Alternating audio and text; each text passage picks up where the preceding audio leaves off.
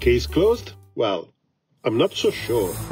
First of all, there is a kill switch. It's not hardware, it's not software, it is contractual.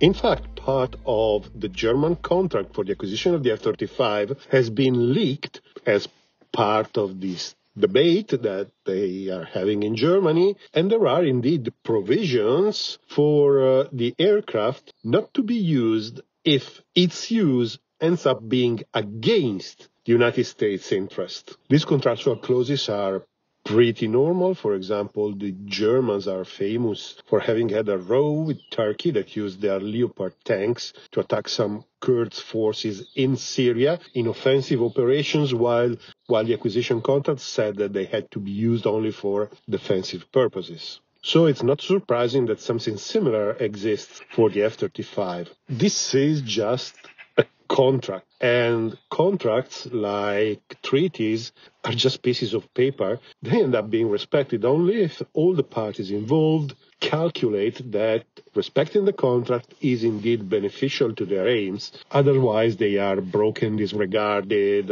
ignored, and so on. You may not like it, and I certainly don't, but this is how the world works.